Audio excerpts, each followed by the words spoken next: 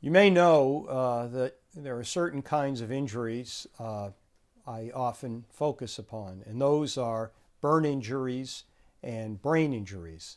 Today in this blog, I would like to talk about burn injuries because they come with a unique set of issues. The pain and suffering is exquisite, the disability is exquisite, and the mechanism of injury, how they were sustained, thermal burns or otherwise, is exquisitely painful. So, as in any case, you look at the medical records and you can see the limitations that the burn victim has. It could be that they can't kneel, stand, grab things with their hand or wherever they were burned. And obviously, a full discussion of that is important. You look at, of course, the inpatient hospitalization. Some are in special units, burn ICU units, for example, and they would not be anywhere but would be in leading, referring, teaching hospitals, such as the Mass General's burn unit.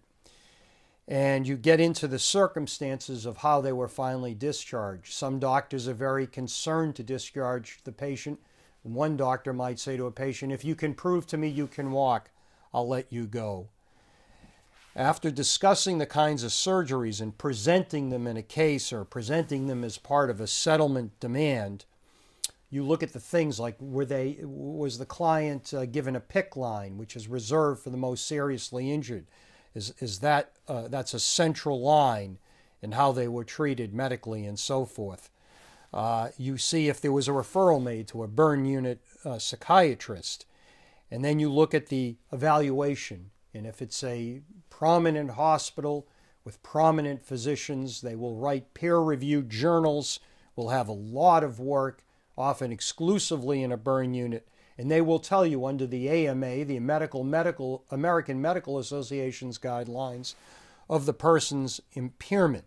And you obviously, as you would with any case, want an up-to-date examination after the months or years after the accident, to get an assessment of just what is that AMA impairment.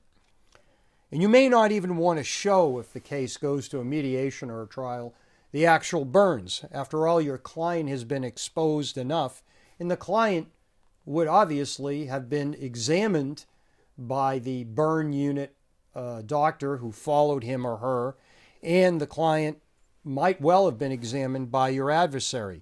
There's no need to have a client disrobe in a courtroom, in my opinion. What are the typical issues of a burn injury patient? There's neuropathic pain, pain that's neurological in nature, and often that's very severe and incapacitating. The pain might be rated as high as a 7 or an 8 on a 1 to 10 scale. And there's a whole spectrum from A to D as to how the patient is rated. And D is the worst, and perhaps your client, or perhaps you, God forbid, are in D, the worst of the 4 classes. And then finally, what limitations does your client have? Is the client able to go back to the kind of work he or she had? Are his hands or his legs or wherever he was burned shaky? And will that not permit him to get up on a ladder or something like that? Has sweating been affected? And so on and so forth. And what about the autografting that was done? That is some of the burn surgeries that were done.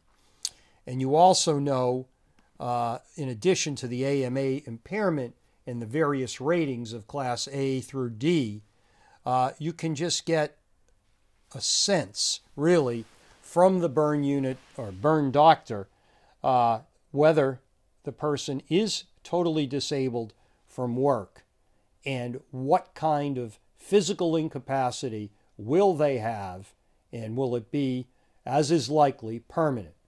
And there are also major psychological ramifications, but that is the subject for another witness and another blog. Thank you.